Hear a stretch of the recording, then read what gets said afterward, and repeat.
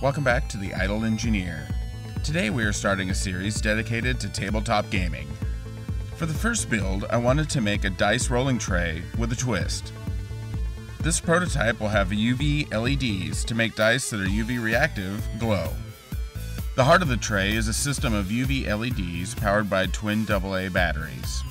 Using perf board, I wired 2 loops with 2 LEDs and one 10 ohm resistor in each loop. I used some glow-in-the-dark nail polish to test the brightness. A Lexan sheet was ripped down to form a 7-inch squared rolling surface once assembled in the Poplar box. Each side of the box was drilled to the size of the LEDs.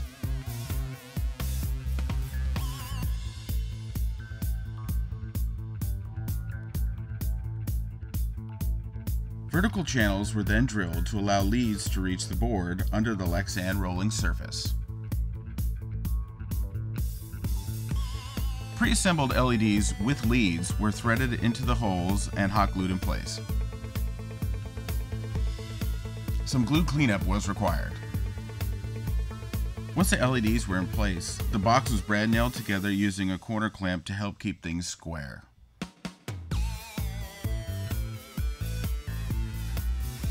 After partial assembly, the surface was tested for any rattles. Now, the leads were shortened to length and soldered to the board.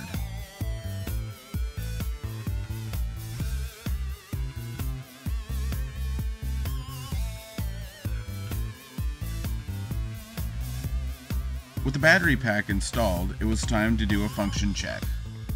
With everything in working order, recesses were dremeled into the box sides. Then everything was hot glued in place. This allowed the leads to be secured and make way for the Lexan bottom plate. The Lexan was cut to the outside dimension of the box and holes drilled and countersunk for wood screws. With the screw holes drilled, I measured the placement of the battery pack switch.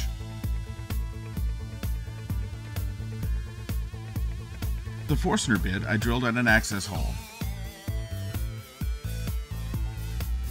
With the build complete, the rolling surface seems just about right. With the UV LEDs on, any glow-in-the-dark or UV reactive materials should glow nicely. Now we need to make some glowing dice. Thanks for watching. Follow The Idle Engineer on Instagram and subscribe to this channel for future videos in the dice rolling series.